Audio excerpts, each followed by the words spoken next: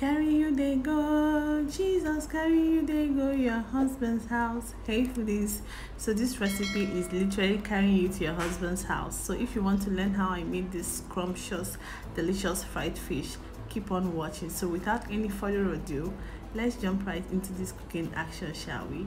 See ya! Hey foodies, good morning and welcome back to the channel.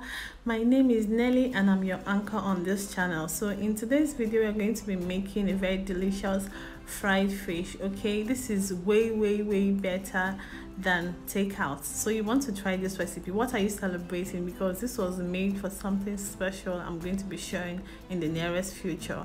So yeah, till this recipe we started by using our croaker. We're working with croaker today, and croaker happens to be one of my absolute favorite fishes. Like, I love me croaker. Give me croaker anytime, any day, and I am game. Okay, so you want to start by cleaning your fish, ensuring you scrape all the scales. You want to take out all the guts, and then you want to score your fish.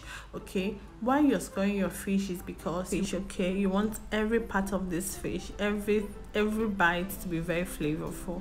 So you open up the fish and then you add the spices or the marinade into it, and then you massage, rub it in. Okay, just see this process as like when you're giving your husband a body massage, or your husband is giving you a body massage. Oh my goodness, I know.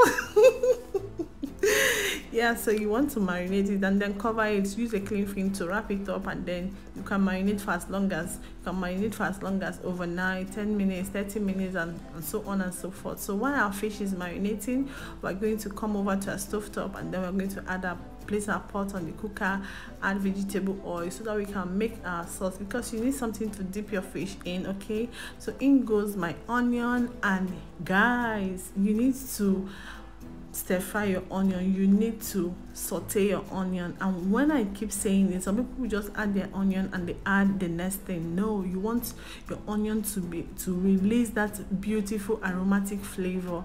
And in goes in my garlic and ginger paste. This is homemade, so if you want to see how I made that recipe, I'm going to be sharing that recipe soonest. Okay, so yeah, I added in my spices, just curry, thyme, and salt and seasoning powder, and that is it, because we want to keep this very simple. This is as simple as you can get.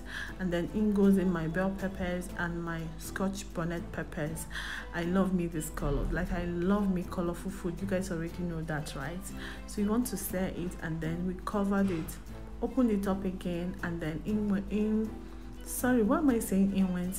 goes in. And so guys, we covered it and our sauce was ready. As simple as A, B, and C. Okay, so we're going to just turn off the cooker and allow this to cool down. Okay, see you on the other side.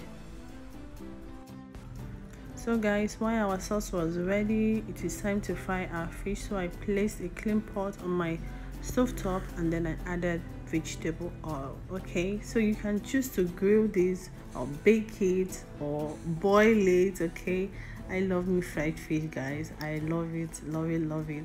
So I added in curry leaves and some onion and an onion bulb. Okay, this is just to flavor the oil. It's going to also add flavor to your fish. Okay, so it's time to unwrap our fish, and then I added in some springs of curry leaves into my fish. Okay, that is also going to take the taste of this fish to a whole new level, guys.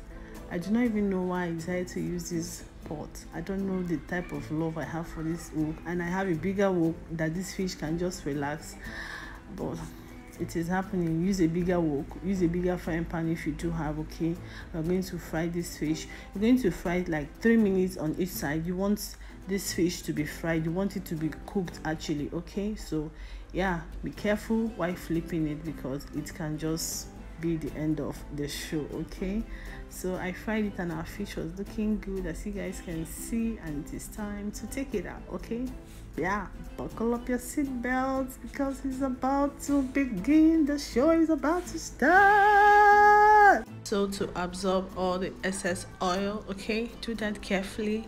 You don't want this fish to break. Okay, so yeah, turned off the cooker, and that was it. This fish was so good. I made a lettuce wrap bed, okay, using my fish tray. If you've seen my pantry tour, you will see this fish tray, okay.